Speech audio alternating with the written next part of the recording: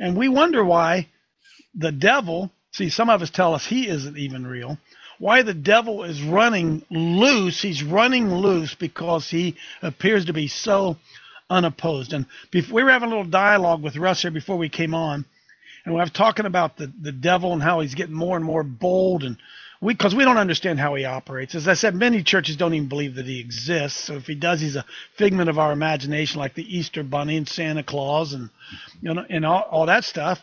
And so we're having an event here in a couple of weeks down in the Savannah, Georgia area, and I got an email from Josh. Said, Coach, did you see this? Is there any chance that we can go see this? Jared, pop that thing up on the screen there for us, Jared. In Atlanta, opening in Atlanta on April 27th, I believe it is.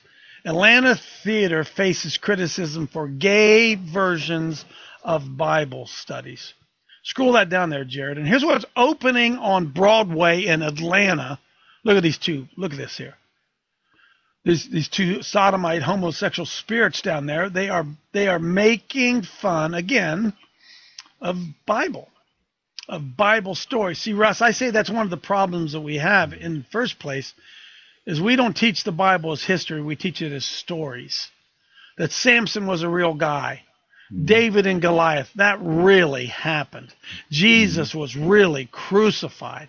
That all of these stories that we read in the Bible, then this kind of stuff is taken. The enemy takes it and he counterfeits it, and he makes our faith even look like more and more of a joke. And at what point would the people in Atlanta, are the people in Atlanta, going to push back against this nonsense and stand? See, can you imagine if they were doing this of the Quran?